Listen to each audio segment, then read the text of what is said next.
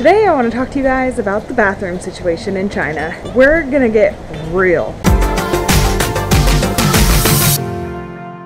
It's gonna get real TMI. So if you're not prepared for the TMI that's about to come, which includes some pictures that I found online that are very accurate in representing the things I saw in China, then you probably shouldn't watch this video, because this is for people who want to know the cold hard truth about using bathrooms in China. So the reason I wanted to make this video is because before I went to China, I was terrified of the squatty potties, the infamous squatting toilets in Asia that everyone was talking about.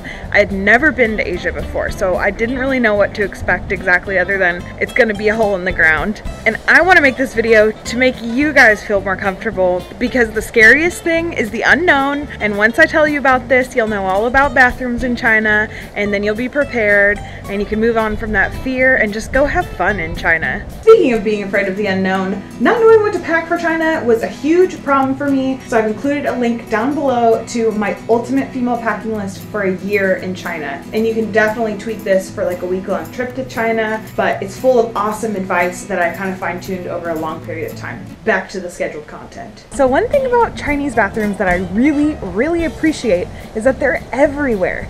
Even in the neighborhoods, hi buddy, my dog's out here with me. Hey dude. Even in like the neighborhoods, like back in suburbs, there's public restrooms just randomly on the street, in the alleyways. What? How is that possible? It's like it's a city funded thing or something. Here in the US, we don't do that. If you are in a suburb and for some reason you need a bathroom, you either need to find a public park or a business. You're not gonna find a bathroom just randomly in the suburbs. And even of a lot of American cities, especially San Francisco. San Francisco is the worst about public bathrooms. So I was shocked to find so many options in China. It was really awesome. Now, the state of these bathrooms can vary drastically depending on where you are. If you are in the hutongs in Beijing, for example, and you're just strolling along exploring and you need to use the bathroom and you go in one of those public toilets right there, there's some different things you may run across. One of the really normal setups that I have found in a lot of touristy areas, in the hutong areas in Beijing, was a series of stalls. So, you know, your typical bathroom stalls. And for some reason they was raised up. I don't really know why. And the majority of the stalls were the squatting toilets. Usually just one of the Western sitting toilets. And these are actually, I believe, intended to be used by like the elderly, like people that they are worried about falling. I think that's why they provide those, but they're also like recommended for foreigners too. There's usually a cleaning person nearby. If it's a super busy bathroom, they're probably hanging out in the bathroom most of the day. And I found whenever I was in a tourist area, this happened to me at the Forbidden City. I remember I walked into one of these public toilets and there's a huge row of like stalls for squatting toilets, which at that point I was totally fine using. There was one Western toilet and the cleaning lady literally like motioned for me to follow her and opened up the door to the Western toilet and like presented it to me. I was like, thank you. Well, 谢谢. So that happens, but most of the time, if I was using a public restroom, I was squatting. I got really good at it. The first time I went number 2, you know, did a little poo in the squatty toilet, I texted Eric because I was so proud of myself. It was a big accomplishment for me. Oh, you want to play, I see. You say hello, fearless fam. Subscribe.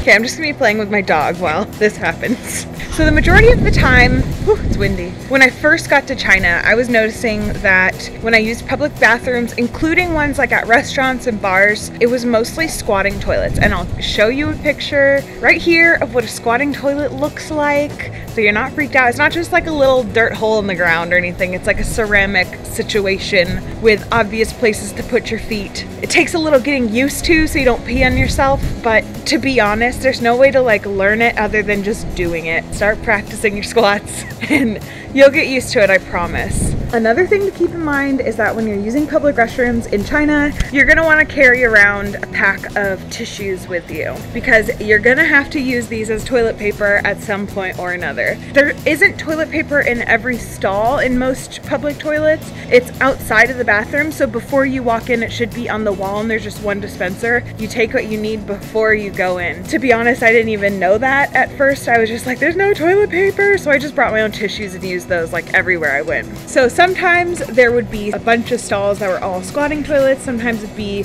mostly squatting toilets. Then I started coming across some bathrooms I had never seen before. So the first very unique bathroom I came across was one in Nanjing. And I was drinking and eventually I had to go to the bathroom, and I had never used that public bathroom before, and it's like late at night. So Eric had used the men's one quite a few times, and he kind of warned me. He's like, these ones are a little more like, you know, so good luck. I go in there and it was basically a trough. I think it was cement. It was like a cement floor, and then there was like just an area cut out of the ground, and then there were like these short little walls that might as well just not have been there. And the whole idea, because there was someone else using the bathroom at the time, and so everybody can see everybody else's business in this place, which I was not used to, but I had to get over it very quickly. So I was very thankful to have several beers in me already at that point. Basically what you do is you put a foot on either side of that trough, so you're kind of like, your shoulder is like facing the wall that all of this is against.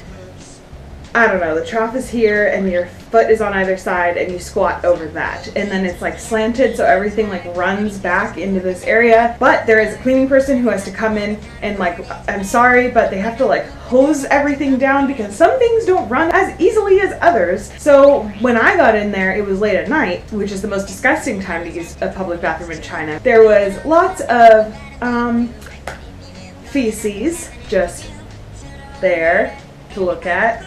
And when I walked in, there was a rat hanging out with the feces, and it looked straight at me, and I just about shit myself, although I guess that would have been okay. Shockingly, I did have to pee enough to go ahead and use the bathroom anyways. When I made eye contact with the rat, he ran away, and I was able to do my business and leave as soon as possible. So that was my first taste of what was to come later on. So we were out in a village on this like island, and the bathroom in the hotel that we were staying in was rural. It was really dirty, like this raised platform that you'd actually use for the toilet, and then it was a squatting toilet. So in a hotel room, that's pretty unusual from what I've discovered. As a foreigner, you're restricted to certain hotels, and out of my experience, all those hotels inside your hotel room have Western style toilets. And some of them were even like smart toilets with like a bajillion buttons on them, and we'll get to those in a second. Then later on, when we went to Beijing to go visit Beijing, we were walking around the hutongs, going to different breweries, and we ended up at Slow Boat Brewing.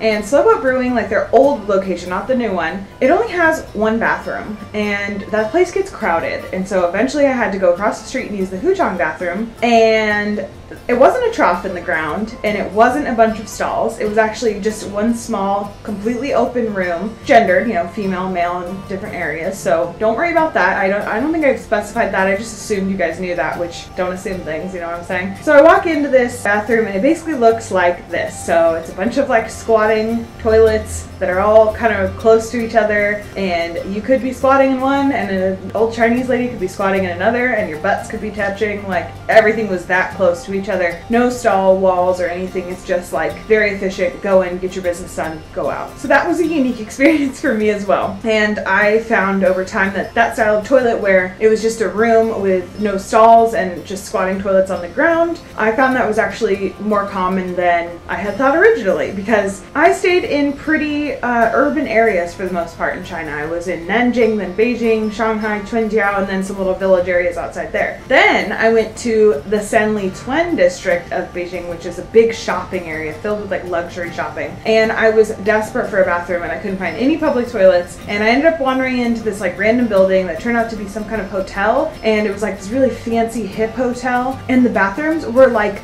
almost unrecognizable because it was so over the top fancy and artsy. I almost didn't even know how to use it. The doors weren't even like normal stall doors. You like push this button and then it's like and it like opens. The toilet had a million buttons on it, like smart toilet, and basically what that is like the water can shoot out in all different directions, into all different places, which kind of terrifies me.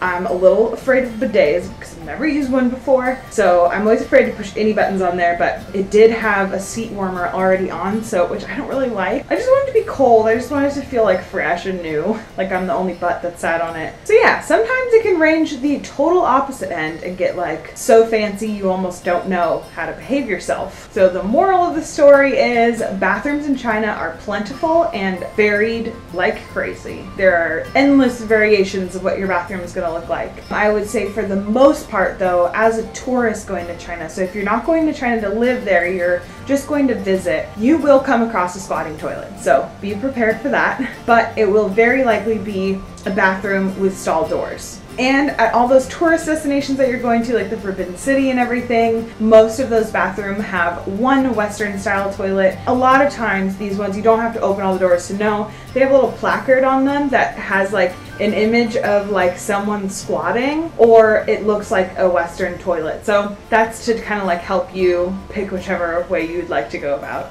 all of this. Also, really random side note that I forgot to mention, a lot of times it's expected that you're going to throw the toilet paper in a trash can, not in the actual toilet itself. Don't worry about this too much. If you're seeing that there is a trash can in the stall and there's a lot of toilet paper already in it, just throw your toilet paper in the trash can. As an American, that felt so weird to me at first, but I actually got over it really quick. And then when I came back to America, I had to relearn to put the toilet paper in the toilet. I actually did throw it in the trash can once, don't tell me. Sorry, Mom. So yeah, now I hope you feel a lot more knowledgeable about Chinese bathrooms. If you have any questions for me, TMI or not, I'm more than happy to answer them. So comment those down below. And if there was a type of bathroom that I didn't talk about that you came across when you were in China, also let me know about that because I'm very curious. Since I've never been out to Western China and I really haven't explored outside of major cities too much really in China, I know there's probably a lot of other stuff out there and I'm very curious about it. Oh, I did forget to mention though, one time when I was in one of those little like villages outside Quanjiao, I used a bathroom that didn't have a door on it, but it wasn't like a big deal because the whole thing was actually like outside and there were chickens running around. It had like a whole view of these like rolling green hills from the bathroom, and it was like the jankiest bathroom that like hardly worked. And like I said, there was like farm animals running around, but for some reason it stuck in my brain and it's like one of my favorite bathrooms I've ever used. So, you know, there's some surprising hidden gems in China. I did recently make a video kind of on the same note, just trying to inform you guys and make you feel more comfortable so that your trip to China doesn't become a stressful thing for you. You just can be excited about it. And that is everything you need to know about VPN. So I have that linked above as well. I go over everything. So like, how illegal is it to use VPN in China? How does it work? How much does it cost? What does it look like when you're actually using it? Can you use it everywhere? So I answer all those questions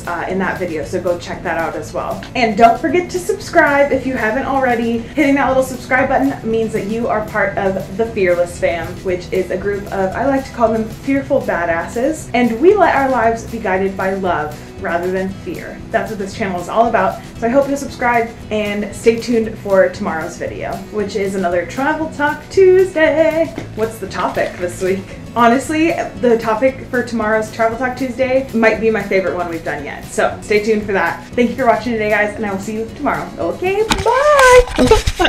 That didn't quite go according to plan. Bye!